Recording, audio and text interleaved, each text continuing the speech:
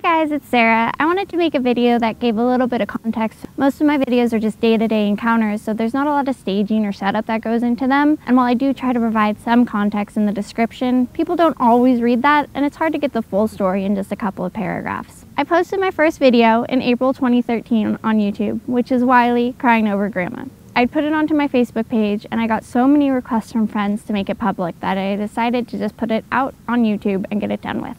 It has since been viewed over 8 million times, which is incredible, and is a really beautiful, lasting legacy for my grandma, who touched so many lives, both during her life and after. Someone really kind early on showed me how to monetize my videos, and the money that I've earned from YouTube has allowed me to work and stay at the wolf sanctuary without having to demand a paycheck, which is huge. That means that your views and likes have directly contributed to saving wolves and wolf dogs.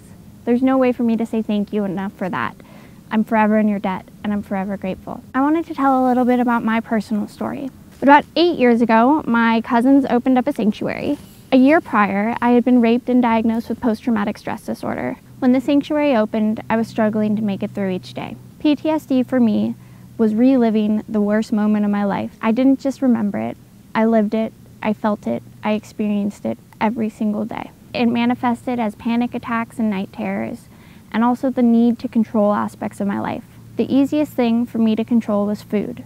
I've always had a phobia of vomiting, but after I was attacked, it became overwhelming. I stopped eating certain foods that I felt could make me sick, and I stopped going out to restaurants where I hadn't been directly involved in creating the food.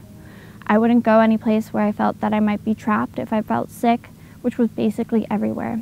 My weight dropped dramatically, and eventually I ended up being diagnosed with anorexia, put on medication, and required to go to weekly therapy and weight check-ins. That was my life when the sanctuary opened. I was struggling, I was in pain, and I was scared. And yet when I walked into the enclosure with the wolf, it all melted away. Outside the enclosure, there were a million threats, both real and imagined, but in the enclosure, I only had to focus on one: a wolf. Wolves are beautiful, strong, big animals, and when you're with them for the first time, it's breathtaking.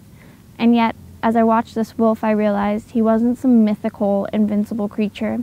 He was hurting, just like I was. He had been rescued from living on a 6-foot chain for his entire life, abused and neglected as part of a roadside zoo. He looked at me with the same distrust, distaste, and fear that I did with the rest of the world. In that moment, I decided I'd help him heal. By modeling compassion for the wolf, I was able to recognize that I too deserved that same level of patience, respect, and love. I began working with him every day, as frequently as I could, to gain his trust and to help him learn that not all people were bad. The day that I felt he had fully healed was a big test for me. Wolves and wolf dogs will greet other wolves and people that they really love by kissing them in their mouth and on their face. Everything in my history says I should not let that happen. Wolves eat raw meat, and yet here I was with a wolf coming at me, getting ready to kiss me with a mouthful of germs. There was no way that I was going to turn away this animal that I had just worked so hard to gain his trust. Instead of shunning him, I allowed him to kiss me. And later that day, when I was scared to take a bite of food, I remembered that I had just been kissed by a wolf. I hadn't gotten sick, and I was okay.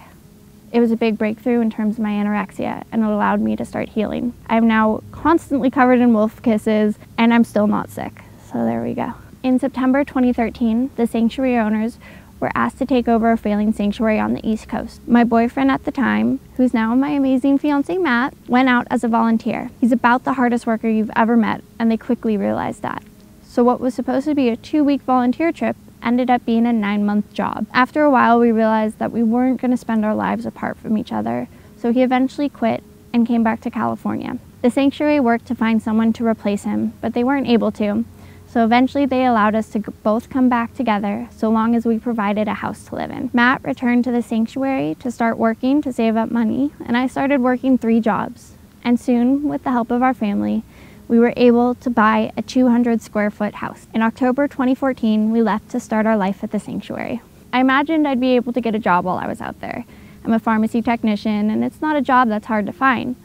But I didn't realize how isolated we were going to be. It was 45 minutes to the nearest town, dangerously cold conditions.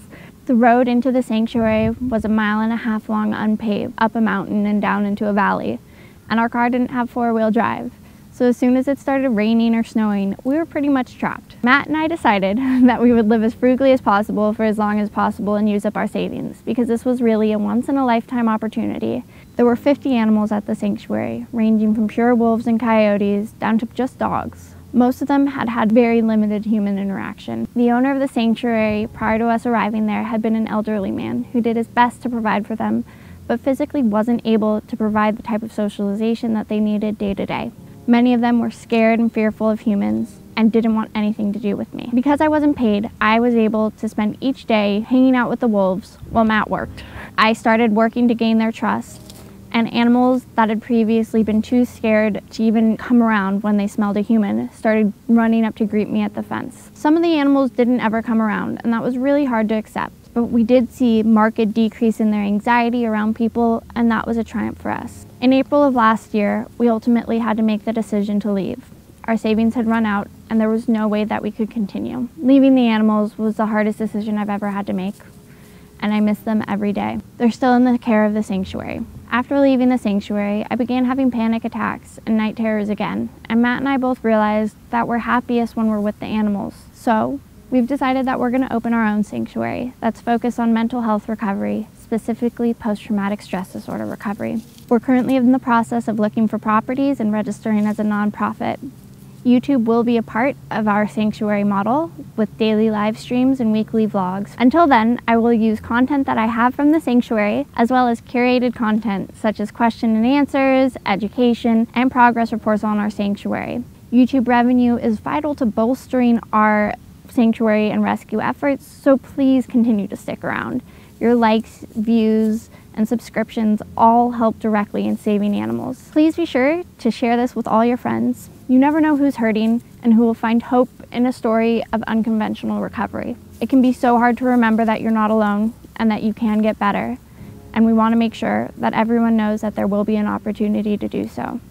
Thank you so much for watching, thank you for subscribing, and thanks for being there for the wolves. Have a great day.